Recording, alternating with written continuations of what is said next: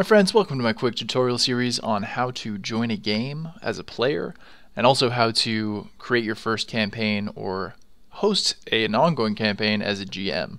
Yeah, it's simple stuff, so I just combined it all into one quick video.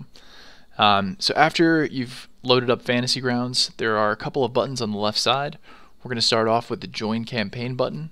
So to join someone else's game, you just click that. You can either join a cloud game. This is where you just want to ask your GM whether or not they are hosting the game in the cloud, in which case you could search for their name, or if you know their name exactly, you can just type it in here and join it. It should show up in the list below. If they have a password enabled, you just enter that password and you will pop into their game. It's that easy. LAN, it's not always that easy. If you join a LAN game, you would just get the IP address from your GM, paste it in here, ask them what port they're using. 1802 is the default. There might be some problems because if your GM hasn't port forwarded this, sometimes there are issues, so be forewarned there. They are usually surmountable, but not always. I've had my fun with it. Okay, if you are a player, you can use the timestamps below to jump to the next section where you actually enter the campaign for the first time, because this is just all going to be Dungeon Master stuff for a couple minutes. Creating your campaign for the first time, ooh, very exciting. Obviously you choose your campaign name, you choose which rule set to use. For this series I'm using 5e. You can get your internal, external IP addresses here to provide your players.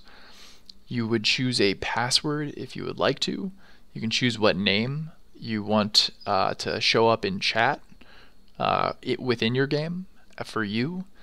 You choose whether or not you want to do cloud and have it be a public or private game, or you could choose LAN and then choose which port you're using. 1802 is the default, so you usually want to keep that, and then maybe do a little test run with it with someone before you try to have your real session, just to make sure it all works and you're not going to have to go down the port forwarding rabbit hole. It's that simple. Then let's say that you've already created the campaign in the past and you're just coming back to it. Good news that everything you did in your last campaign saves and carries over, so you just select the name of that campaign. The rule set is stuck for good reason. So it'll say what rule set you're using. You can use the password of your choice. You can change all of these between sessions. So I should have mentioned that when you create your campaign, this is not going to be permanent. When you load it, you can change these between sessions, which is really nice. And then choose your theme. A lot of people ask me which theme I'm using. It's the D&D official one. I like it. It's that simple. Once you enter the campaign for the first time, whether as a player or as a DM, this is what it'll look like.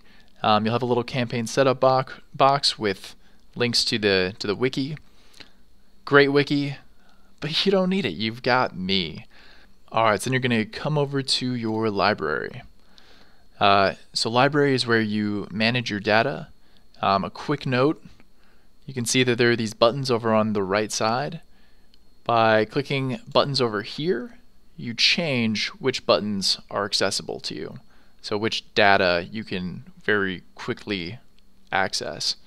As you can see, there are a lot of categories, so having all might be a little bit too much for you. You can also customize it by saying, let's say you're a player, but you want access to quests and feats. You can just check those boxes to add the buttons.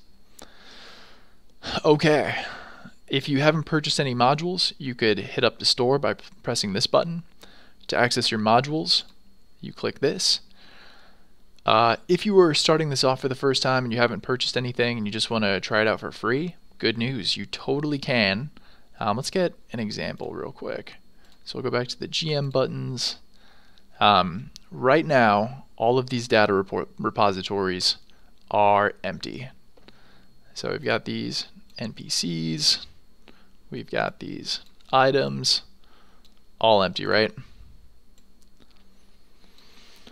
Let's load up the 5e SRD stuff. Bestiary, our NPCs. Data, a lot of stuff. Magic items. More stuff. Sweet. And all of these links, when you click on them, it just links you to the data server. NPCs, character sheet, for items, stuff. So you can play for free. You can try out using this data for free. All of this stuff works just like the stuff that you would actually pay for.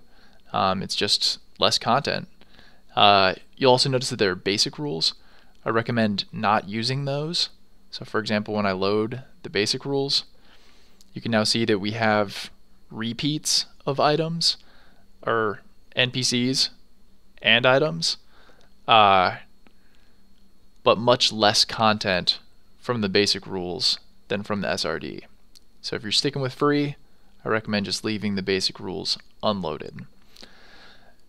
Then you've also probably noticed these buttons. So red means that you have blocked your, this is for a GM only. Red means that you've blocked your players from loading it. Green, you just click it to change, means that the players are allowed to load it.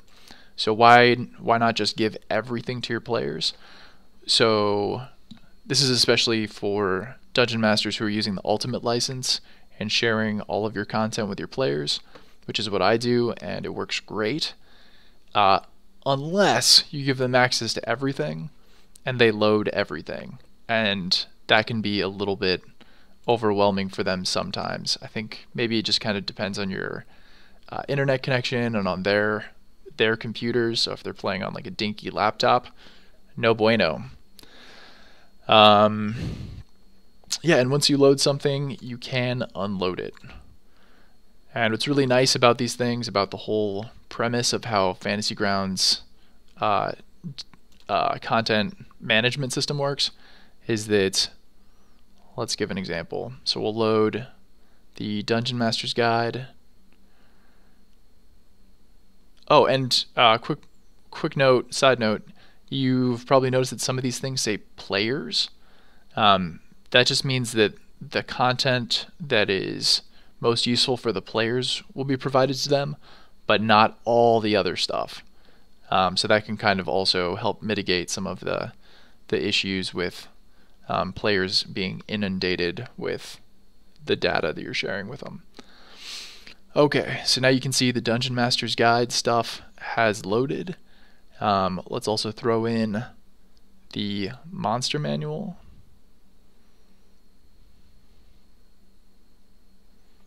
And let's throw in Xanathars.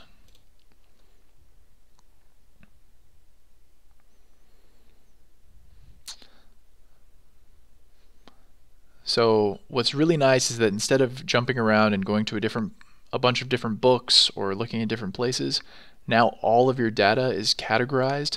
You can search all of it, you can filter all of it, and you can see that all of the sources that we've loaded are now present in each of these.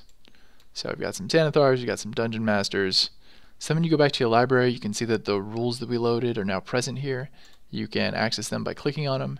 You can do keyword searches specifically just in one source at a time, like Dungeon Master's Guide right in here. You can also click on the reference manual. Every book has one, and that's if you want to read this book page by page, as if it were the real book, and just do some light reading. You can also jump around all the sections. They are all hyperlinked.